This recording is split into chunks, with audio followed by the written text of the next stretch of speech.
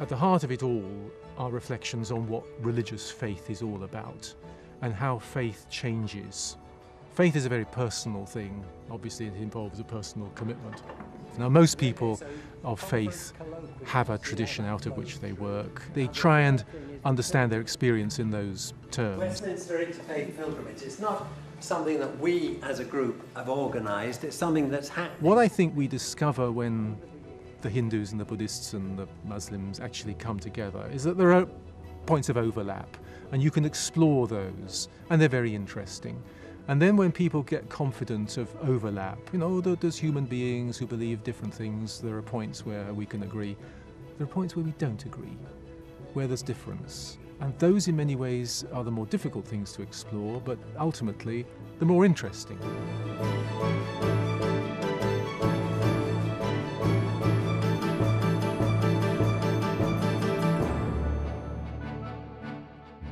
And I must say I had a fit when I walked in there and saw that guru using, you know, the wax model.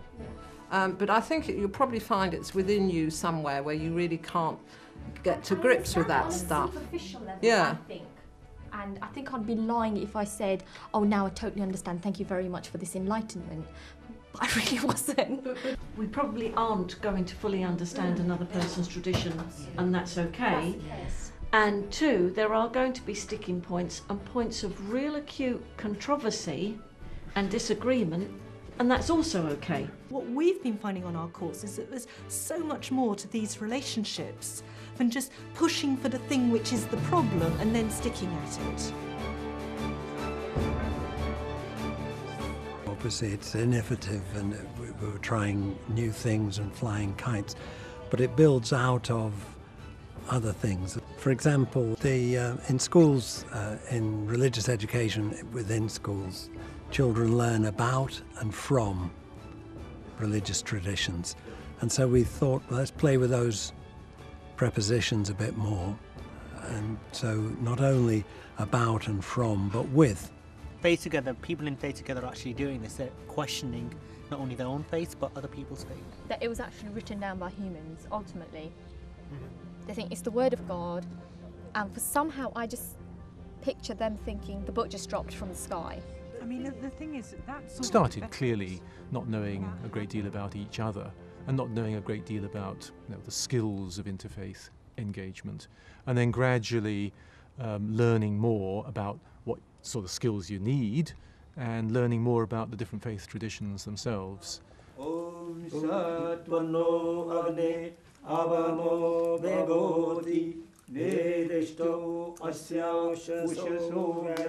I think it's quite difficult to get into somebody else's ritual and immediately start to get some sort of spiritual sustenance from it. And yet, the moment he started using words which come out of our liturgical tradition, then you're pulled in very, very fast.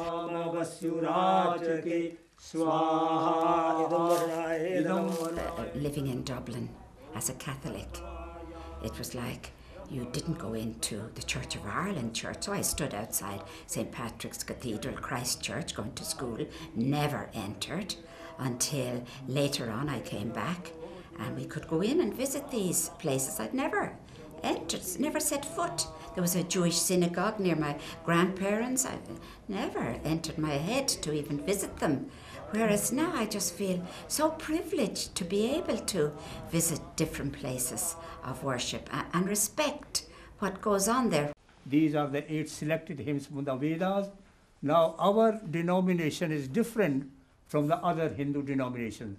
Nothing is mine, it is all his, God, because he is the creator, therefore he is the rightful master.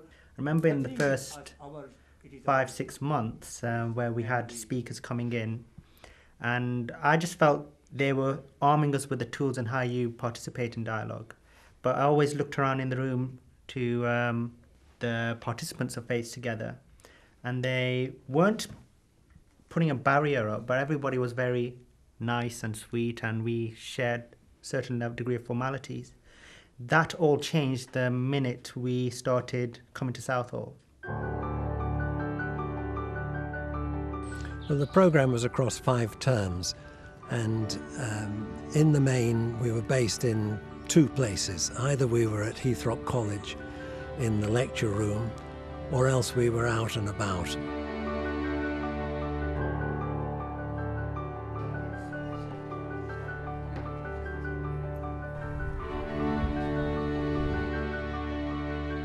And conversations was built more about visits, meeting people in their own places of worship and also in their own homes, and going cold calling almost, pre-arranged, but for the participants they didn't quite know what they were going into, so this was stepping over the threshold.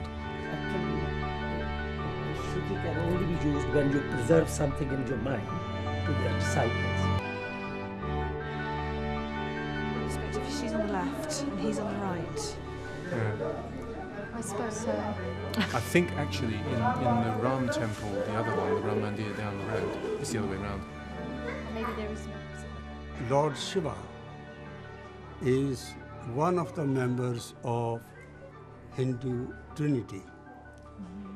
As in Christianity, we have got Hindu Trinity as well. While it does feel foreign to me, you know, when if we visit a Hindu temple to see all the different statues and they all have their rituals and all, but I respect that, and they must find our ritual very foreign, very strange to see this naked man on a cross. This is a better focus. But I'm a Buddhist, so this is familiar to me in many ways. Just see the You can just see the outline. But what does that stand for in his service? No, IHS.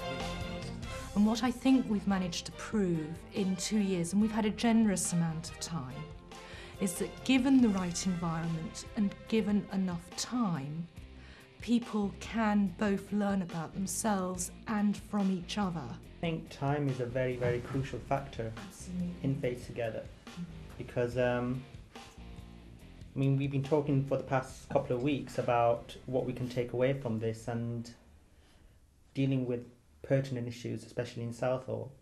And the one thing that's always played upon my mind is that with time, we've gone comfortable with one another. A sandwichy, some tight lunch. When I worked in the prison for 19 years, the major cause to criminality and to mental illnesses is the disintegration of the family. That's the major cause. You found that your faith has rooted you and nourished you. Absolutely, yeah. I think the third term was in many ways the most interesting one, because they'd had the summer to work in groups, and what we had was a group of 3 or 4 of our participants working on another faith. Now, what that did, apart from teaching them all a little bit about Sikhism or Hinduism, got them working together, and that was actually rather important. And I certainly didn't realise in advance that this is what would actually happen. 4 of them, from different faith traditions, studying another one because they had to present it, was really quite a powerful stimulus to learning. I'm converting now.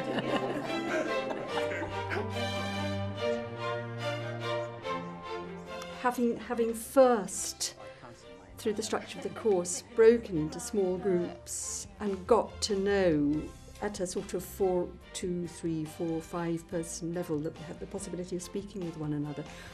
We then in the second year divided into small groups to engage in a task together, and again that was a question of sharing. In these group discussions and these presentations that we did have, I think it wasn't forced. It just felt as though within that time we earned the trust of one another, that we could actually work together and actually present a case for interfaith dialogue. This is how far we've come.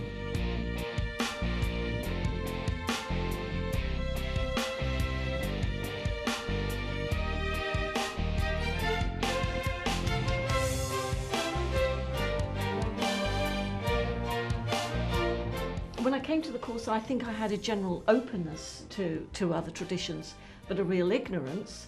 And it's in listening and in conversation and dialogue that really I've come to, my eyes have been opened as to the breadth and the depth of the treasures that different traditions hold.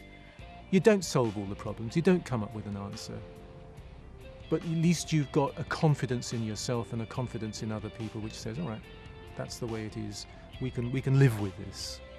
The people who've been journeying on this pathway say that they've had to move on within their own faith appreciation, their appreciation of what their own faith actually means.